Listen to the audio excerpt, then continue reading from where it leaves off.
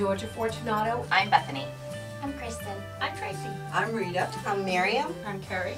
I'm Ann. Mary Ann Kim Hamilton. Laura Hirsch. Megan Graham. Grace Diaz. Lee Gaspar. Shilpa Knight. Zalda Collins. Donna Pregone. Amanda Simino. Mary Reynolds. Sue Turcott. Brenda Beauregard. This is my partner. Cristina Michelena. Jennifer Vecchio. I am Mary Ann Shallcross Smith. And I am Aimee Shallcross Vogel. And we're mother and daughter in business. I am woman, hear me roar, in numbers too big to ignore. Hello there, and welcome to Women's Business. My name is Dr. Mary Ann Shallcross Smith, known to most as Dr. Daycare. I will be like to welcome you to my mentoring program designed to educating our community on issues facing working women.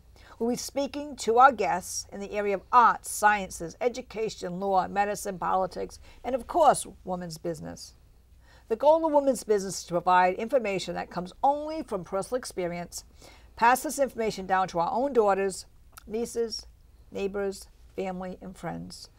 Much of the content will relate to the guest speaker's journey in their chosen profession, what they learned about the process, and certainly what they wish they knew before they began their journey into women's business. Since women-owned business is the fastest growing sector in our economy, our guest will close with a lesson learned that she would like to pass on to our listening audience. And I would like to thank the listening audience for listening in to Women's Business. Today my guest is Aimee Davidson. Hi, Mary Ann. Hi, we know each other from all kinds of networking out there in the communities. This is kind of like a situation. We're just going to hone in on Rosie's Girls, which is just, every time you say Rosie's Girls or Radio Rosie, you just bloom. You totally just bloom. And I'm going to get to know so much more about it today. So tell me about Rosie's Girls. Well, Rosie's Girls is a program that was actually started in Vermont by the Vermont Works for Women, and it's aimed at getting young girls involved in vocational trades that have traditionally been closed to women and girls. So welding, woodworking, carpentry, construction trades, auto mechanics, electricians work. The list goes on and on into public service as well, police work, firefighters, military, things of that nature. So the aim of the program is to engage girls in as many of these skills as possible to get them swinging hammers and using screwdrivers and power tools, and also connecting them with women who work in these fields so that they can learn what it takes to have these careers. You know, as you say that, something pops up in my head. My brother-in-law, his daughters are now 40, and the youngest will be 37, I think, on May 7th. And he was a plumber. He became a plumber when he married my sister many, many, many years ago, and 40-some years ago at the time. And he had two daughters, and he was a plumber.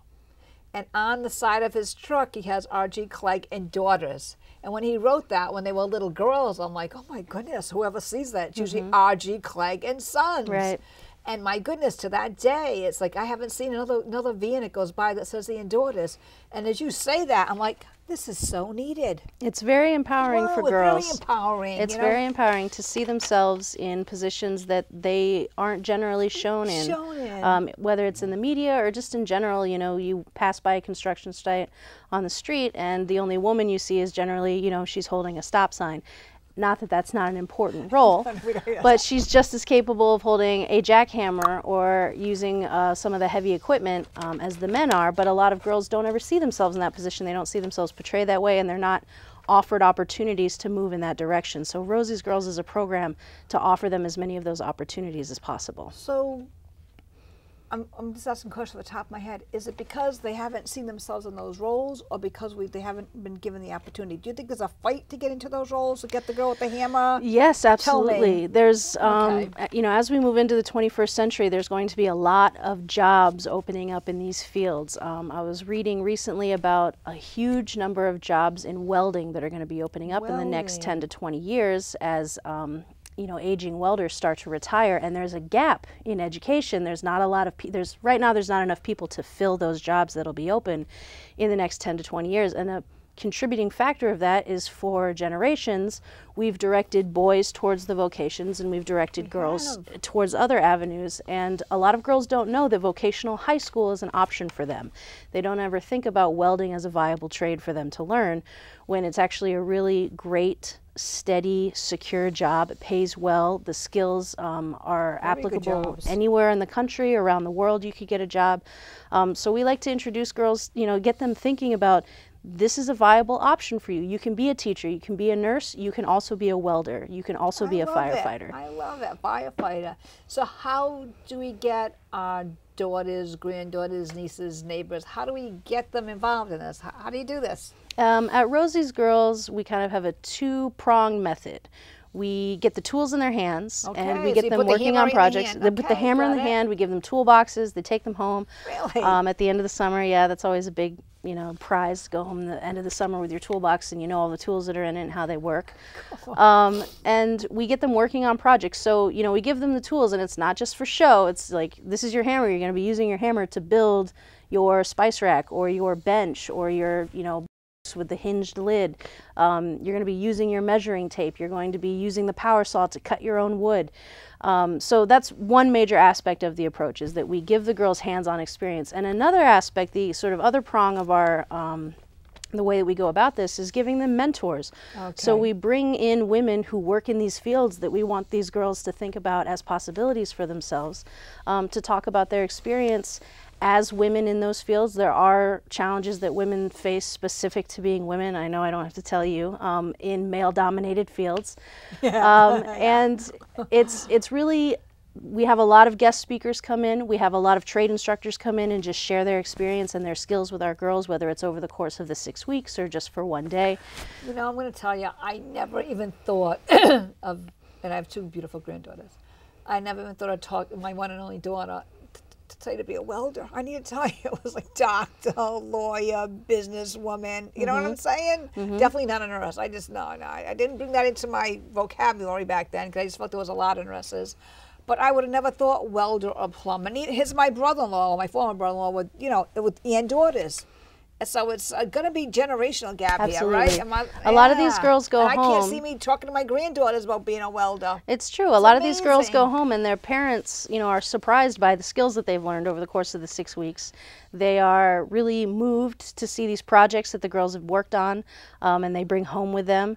They're impressed by the work that they do. I had one camper last year who came to me so proud in the 6th week of camp, and she's like, my dad and my uncle are working on our bathroom at home. They're redoing the whole bathroom, and I asked them if I could help, and I asked them if I could help, and they kept saying no. And so I just started naming the tools that they were using in the toolbox, and they finally said that I could help. And it's true that there is, you know, it's very important to empower children and to tell them all of these options are open to you, but it's equally important to let their parents and their family know that, yes, your daughter can be a doctor, your daughter can be a businesswoman, your daughter can be a CEO, but she can also own her own contracting business. Yeah, she can also wield a torch and be a welder. All of these things are open to everyone. It's not gender-specific work. You're absolutely right. You're absolutely right. Now, you're finding it with the Rosie's girls, or are you finding it hard to get these girls to come in the program? Do you have enough of these girls? Do you have a waiting list of these girls? How do they get involved, you know? Do you have to do a lot of recruiting? We do a lot of recruiting. We try to start recruiting as early as possible. We like to get at least 30 girls in our program. Oh, that's fabulous. It is, yeah, 30 is a good number. We have a 6-week program, so it can be difficult to retain our girls over the 6 weeks of the summer, because 6 weeks is a significant chunk of the summer. So we try and have as much variety across the 6 weeks as possible to keep the girls coming back. So.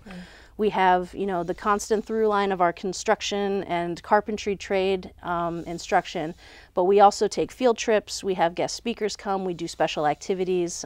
We have service learning projects that we work in across the 6 weeks to try and keep our girls coming back and coming back. And we do have a pretty high retention rate. You know, we get about 30 girls in our summer. We recruit from area schools. We operate out of a local private girls' school, the Sophia Academy. I love Sophia Academy. On Elmwood Actually, Avenue. many years ago, I'd say a good 10 years ago, I was a mentor for them, for a young woman, and I had a blast. Really, I learned a lot from that woman, that young girl, you know. I used to go weekly to meet with her way back when, and it was, I got to know the whole system of Sophia, and they're dedicated. They're very dedicated to their girls. They are dedicated to their girls. It's a good way of putting it. Their high priority was their students. You Absolutely. felt it when you walked in the door. It's true, and they're a small enough program that they can really give their girls a lot of individual attention and empowerment. And we recruit heavily from Sophia Academy because our program runs on their site. So we want to give their girls an opportunity to participate in our program, you know, in a space that's familiar to them. And we also, we just kind of cast a wide net around Providence to get as many, about 11 to 14-year-old girls involved in our program as we can. Ask the age, Yeah, so about 11 middle years school. up to 14, middle school, which is a great age to begin. It's a challenging age. Yeah, it is. They have a different agenda. They do, yeah. So put a hammer in their hand, and I'm sure it's like, okay, what can I do with this? They're very open to many different ideas, I'm sure. Absolutely. Now, at the end of the summer, the end of 6 weeks, do they do they build a boat or something, or is it mostly just getting to know the whole thing on vocation? Moving forward, we'd like to have a larger project like that as part of Rosie's Girls. Currently, we have them working on smaller projects. So each week they have a carpentry project that they work on. Yep. So they all have their own individual projects. However, there is a service learning element that is a sort of a bigger picture aspect. And we try and do the change and charity aspects of service learning. So charity is sort of like when you go out and you provide meals for people who are hungry. Wow. And change is where you go out and you try and establish an infrastructure that will continuously provide for a need that you identify. So when we do service learning in our program, our girls' voices into it as much as possible. We ask them to identify a need that they see that needs to be met in their community, and then come up with a strategy for bringing community awareness to that need. So last year we did something called Photo Voice, which ran over the 6 weeks. We gave our girls cameras that were provided to our program, and we asked them to go out in their communities and take pictures of women in non-traditional roles, right? So we got pictures of women, you know, driving ambulances, women working as police officers and firefighters, and we did a photo exhibit at the end of the summer to raise awareness around the community that the girls in their community are thinking about these issues. They are interested in seeing more women represented in more roles in their communities, and so they put that out there in their community as sort of a call to action. How do you consider women in your community? What do you think the role is of women and girls in your community? It's fabulous. It's opening so many doors. It's just like the mindset is just going to change. You're going to really see a difference there. Absolutely. Wow. And where did this whole program begin? Was this a grant program or something you came up with? Or? So Rosie's Girls started with the Vermont Works for Women in Vermont. So it's sort of a licensure type program. Oh, it's so a licensure, okay. Yeah, they started the program, and there's Rosie's Girls programs all over the country. Wow. And they all sort of have their own, their own venues, their own ways of doing things. Some are 3-week programs. Ours is a 6-week program because we're grant funded, and our grant requires that we run for 6 weeks. Okay. And we sort of take the Rosie's Girls values that are given to us through the organization in Vermont, and we apply them to our goals that are related to, the YWCA's values, our grant requirements, and what we see as a need in the girls that we serve. And we mix it all together, and we create this really dynamic program. Yeah, it sounds like a great I'd like to visit maybe in the summertime, because I heard so much about it working with you, but I'd love to come actually one day and just look at it. We'd love to have you. That'd be fantastic. That'd be fantastic. Now, Radio Rosie, is that a little different? Radio Rosies, yes. So that is much more YW formed program. It's very, very new. Okay. So it's new. Okay. We had our first. It was grant funded through the Women's Leadership Council. We got a grant from them, and we were able to do this program twice in the past 10 months. I think we had our first 10-week Radio Rosies run in the fall of 2014, and we just completed our second 9-week Radio Rosies program in the late winter and spring of 2015. And that's centered again at Sophia Academy, and we recruited Sophia Academy students. Some of them were Rosie's Girls, some of them had never been involved in Rosie's Girls. And basically the idea is, it's a STEM-based program, so science, technology, engineering, and mathematics. We want our girls working with these topics, but we wanted to give them sort of a freedom of choice of how they go about working with these topics. So it's a radio-based program. We have this sort of state-of-the-art radio equipment. We give the girls access to that equipment and state-of-the-art radio editing software. We give them access to the software, and we just sort of cast a wide net. We say, we want you to create a radio program, an original program, any format you like, on a STEM topic. Choose a topic. Wow. And we, at the end of our 9 weeks of this past spring session, we came out the other side with 3 originally produced programs from the 6 girls who participated this time around. We were competing with basketball, so we had I get that. we had a low enrollment, but our 6 girls were very committed and they were present for all 9 weeks, which we love to see. And all of them were able to work with their partners to script, pre-produce, record, and edit to the final edit their original radio podcast on their chosen topic. And that's what we do at Radio Rosie's. What a great learning experience. Wow. Yeah, it's a really fun one. Listen to the podcast. That's amazing. First of all, I have to get my son-in-law to teach me how to get onto a podcast. Then I'll listen, okay? Sometimes you mention that information. Okay, Mary, you still got to learn that. Thank God you got kids who can teach you. There's, you know, it I just should keeps go coming maybe a and couple coming. of courses to check that out at Rosie's, our radio girls. So you are so dedicated, Aimee. Every time you talk, you smile. You can tell you love what you do. The girls are certainly great to have you in their lives, but where did you begin? Is someone in your life when you were a young girl that, going back to your childhood, that was significant to where you are today? Where did I begin? Well, I started working with kids when I was in college, actually. Okay.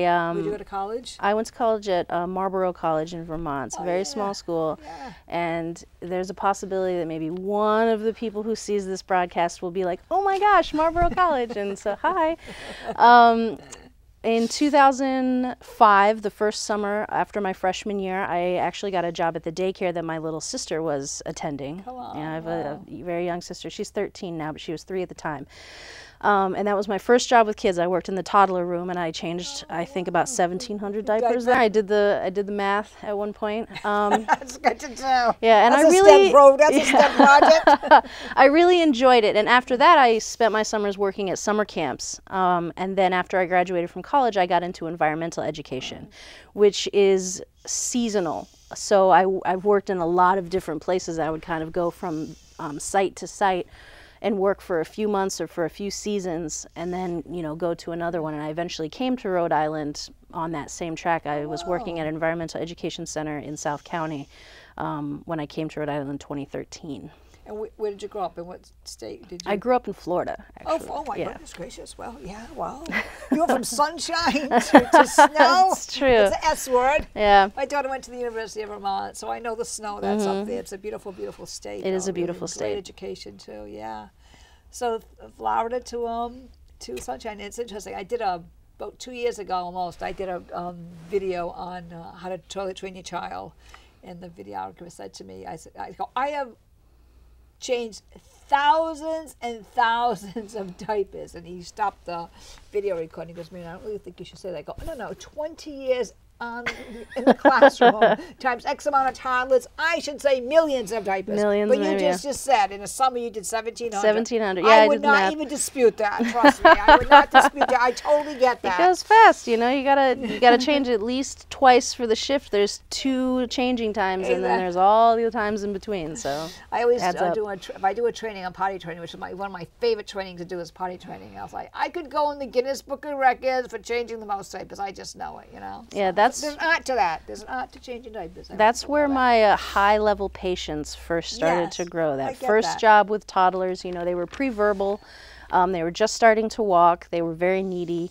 And I was 19 years old, and I had a lot to learn about working with kids. And I learned so much that first summer from those, you know, 13 to 23-month-olds. Yes. And it really got me started off on the right track of developing the sort of deep level of patience you need to work with kids of all ages, you know, whether they're pre-verbal and just starting to walk, or they're on their way, you know, to high school or thinking about college.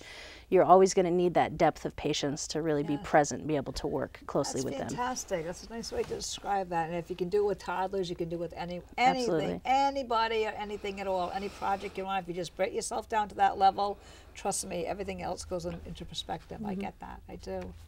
So any projects you want to tell me about that Rosie's Girls done that you think you're very proud of, or not to name the student, but a student that was kind of like, I think excited? one of our major highlights from last summer was towards the end of camp, we took a field trip to the Rhode Island Fire Training Academy. Oh, wow. And they were really gracious. They weren't training anybody at the time, but they opened up the academy to accept our girls for a day of sort of light firefighter training.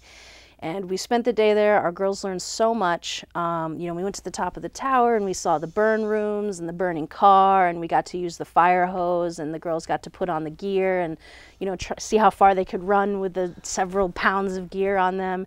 And we did walk away from that day with 2 of our campers saying that they were very sure they wanted to grow up to be firefighters. Wow. We had one 5th grader and I think a 7th grader who were like, this is amazing. I would love to be a firefighter when I grow up.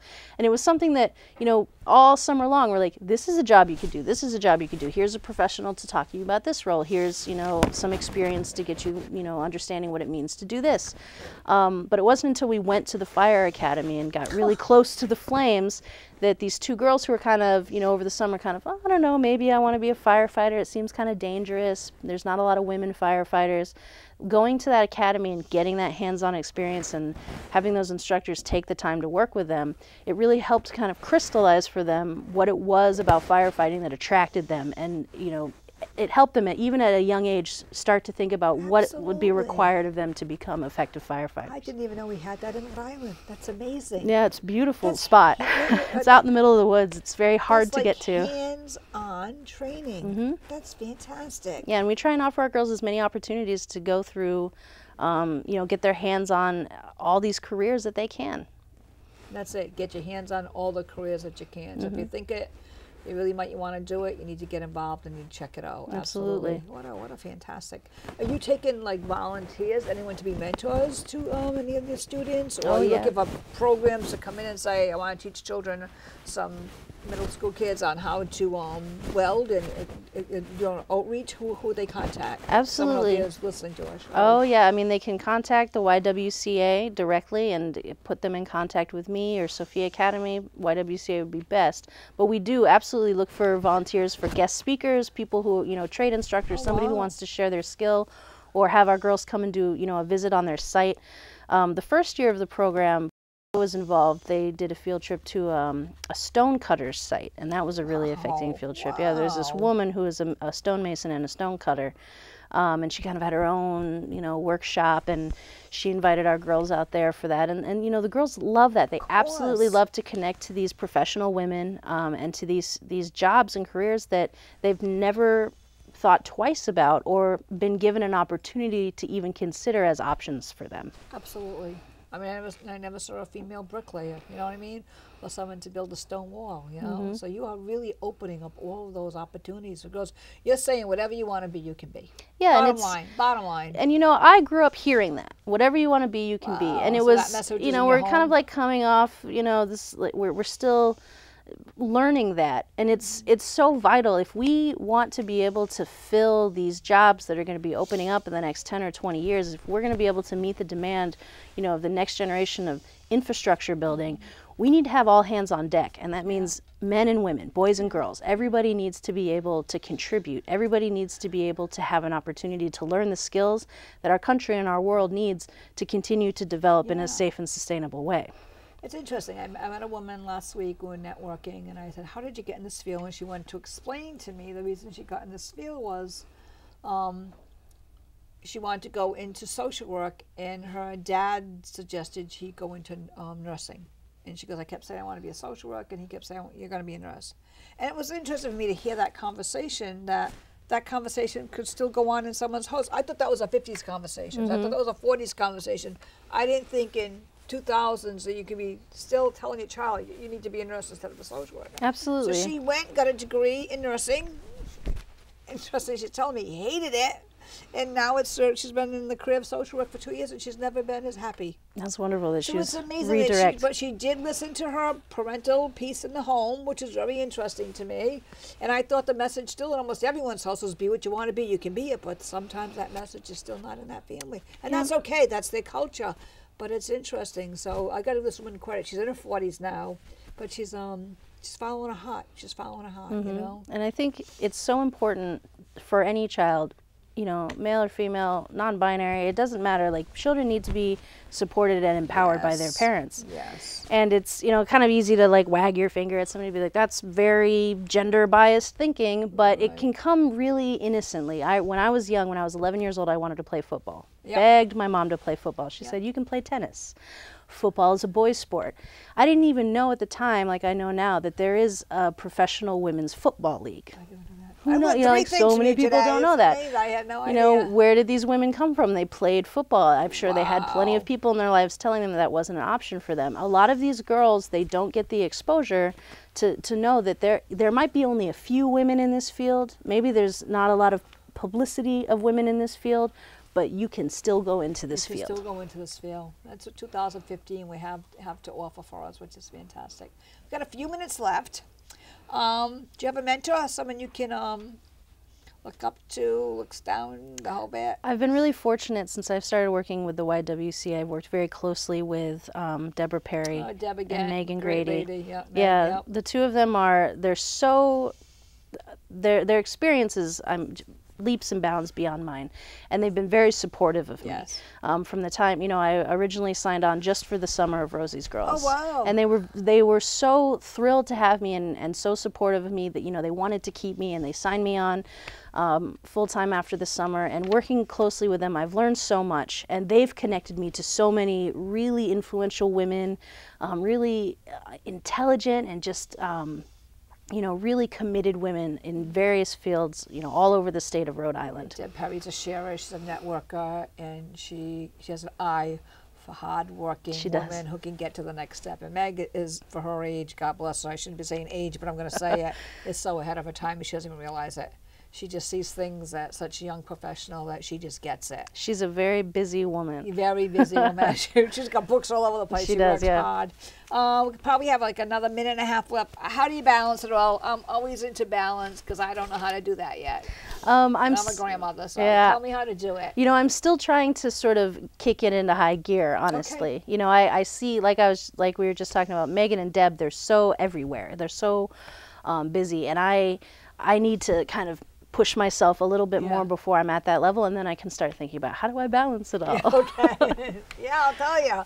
I want to see if someone can write a book on balance. However, I did hear something from someone a week ago, because I always listen when it comes, the word comes balance. They said, balance is a lifetime thing. It begins when you're in your, almost like college age, let's say. College age, the time you pass, and you might not balance 20s, but probably in your 60s or 80s, it could be a balance. You really can't judge balance till you're through the lifespan. And I'm like, but today I'm going to stick with that. It seems right, you know what I mean? Because it's especially women, I just find, I'm sure for men, but it's a women's show, it's hard to balance. There's a lot going on in our lives. Absolutely. And you add mothers and all the other pieces to it, and aunts, and it's a lot. It's a whole lot, especially if you want to give us back to much of work as it's given to you.